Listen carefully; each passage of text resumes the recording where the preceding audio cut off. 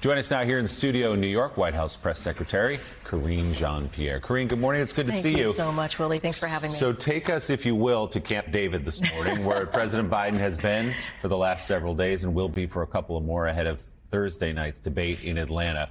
What does the prep look like? Yeah. How is he preparing? So look, I'm going to be really mindful. I can't break the Hatch Act from here. As you know, when there is an opportunity for this president to speak to millions of Americans, he shows up and he meets the moment. So obviously the president's going to look forward to Thursday doing just that, laying out what he normally does, what he's done the last 3.5 years, how he's going to continue to build on the economy. We're talking about historic numbers in creating jobs, low unemployment rate, and not forgetting that we can't leave communities that have been normally left behind, right? He wants to make sure we build an economy for all. And there's a contrast there. We have, on the other side, we have congressional Republicans, we have extreme Republicans who want to give tax breaks to billionaires, give tax breaks to corporations. That's what they want to continue to do. Let's not forget, they continue to talk about cutting Medicare, Medicaid, Social Security. That's not what our president wants to do. He wants to expand health care. And just yesterday, we talked about Dobbs' decision and how the Dobbs decision ripped away fundamental rights for women across the country. The president is going to continue to fight for those rights. And you heard directly, obviously, on the show, interview with Mika, with the vice president, and she laid that out in a way that is really true to where we are as an administration and what we've been saying for the past 2 years. If former President Trump can talk policy on Thursday, which remains an open question, we'll see what kind of performer he is that night. One of the places he's undoubtedly going to go is to inflation, which everybody across the country is feeling, despite all that economic data we talk about all the time that is so strong. The economy's thriving. Talk about things costing too much. He'll look into the camera maybe and say, you know that your cereal costs too much. He'll go down the list of groceries and gas. How will the president address that criticism? So here's the thing. This is something that we've been talking about for some time, right? The economy. And you're right. The data shows that the economy is indeed strengthening. It's stronger. And we understand that we came out of a pandemic, a once-in-a-century pandemic. And the work that this president did from the American Rescue Plan to the bipartisan infrastructure legislation to the Inflation Reduction Act, all of these historic pieces of legislation has helped this country get back on its feet. So, yes, eggs and milk, and there were grocery things that were up. It has gone down. It has gone down since 2022. Gas prices, because of the actions that this president took, and let's not forget there was an invasion, but Russia did obviously into Ukraine that caused gas prices to tick up. The president took action, tapped the SPR, and we saw gas prices go down. The president has met the moment with every issue that we have had in front of us. The president obviously talks about that often. He's going to have another opportunity on Thursday to speak to those issues. And look, talking about Donald Trump, I just mentioned the Dobbs decision. The reason why we have chaos right now after the Dobbs decision, the reason why after Roe v. Wade was overturned after it being constitutional law for 50 years, is because of what Donald Trump did in his administration. And now IVF is on the line. Contraception is on the line. I was thinking about when I was sitting here before starting this conversation, there's some of us who have young children. Can you believe that we have more rights? We had more rights growing up than our kids. That's because of the Trump administration and what they were able to do.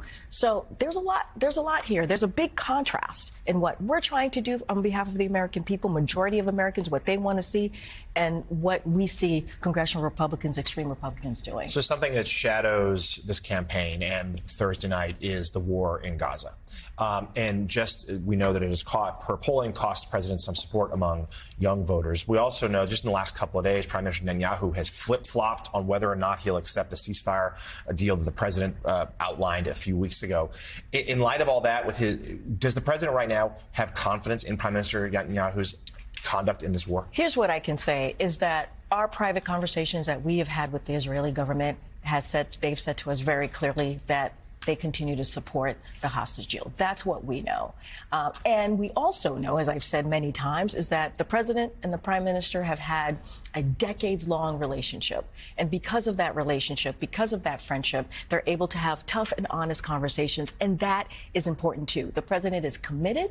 He is committed to getting this hostage deal. Let's not forget what that brings us: a stop to this war, an end to this war, a ceasefire, making sure those hostages get home to their family and their friends, and continuing that humanitarian aid, increasing that humanitarian aid into Gaza. And that is our focus day in and day out, the president and his team at the administration, obviously. That leads me to you mentioned Hatch Act. It leads me to the complexity that you and others have to go through, and I saw it relatively close during the Obama 12, is where you have to govern and deal with the outside campaign at the same time. And I think that what people don't understand is the president has to deal with Thursday night, but anything could happen in Israel or Haiti or Sudan, and he has to deal with that at the same time. Is it important for people to understand that we have to have a president that has a staff with him that can handle not only their plans, but the unexpected, and that you need someone that has the temperament and the balance to be able to deal with that, because you can't predict from 1 minute to the next what may happen that you have to deal with. Yeah, no, you're exactly right. Look, the president is the president wherever he is.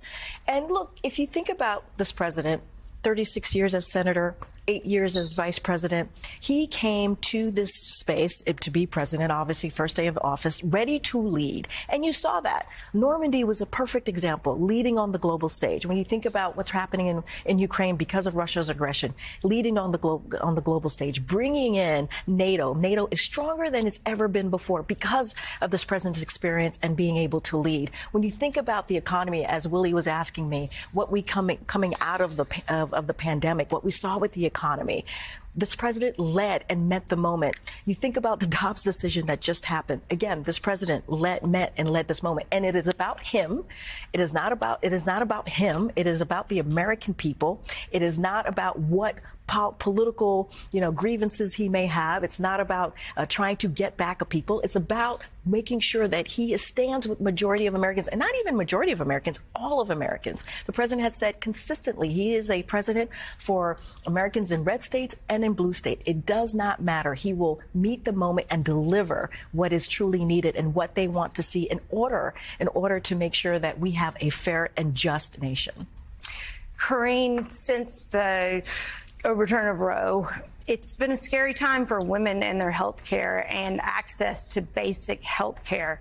What has Biden done to ensure that women can have access to life-saving medical care in a timely fashion, separate of Congress?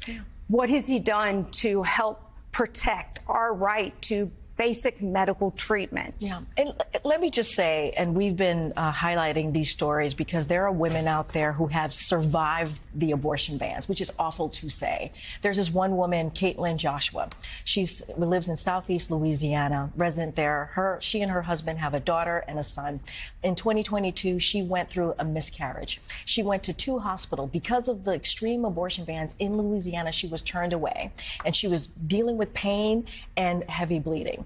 And they would not treat her. She had to go home to deal with the miscarriage, and they were worried about her life. These are the stories that you hear over and over again. We're talking about 21 states that now have this extreme abortion ban. It affects 27 million women who are of reproductive health care age in those states. And so the president has said, you heard from the vice president directly yesterday as well, we are going to continue to fight for these women. And it's not just that. The chaos continues. IVF, contraception. And so the president is doing everything that he can to protect IVF, to protect contraception. And he has signed 3 executive orders since the last 2 years.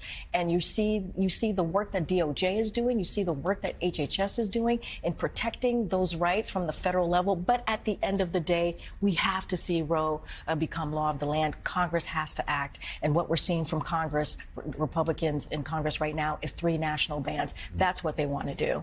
All of this, abortion, the economy, immigration, the war in Gaza, on the menu Thursday night at the debate in Atlanta. White House Press Secretary Karine Jean-Pierre, thanks for being here. Thank you so much, Willie.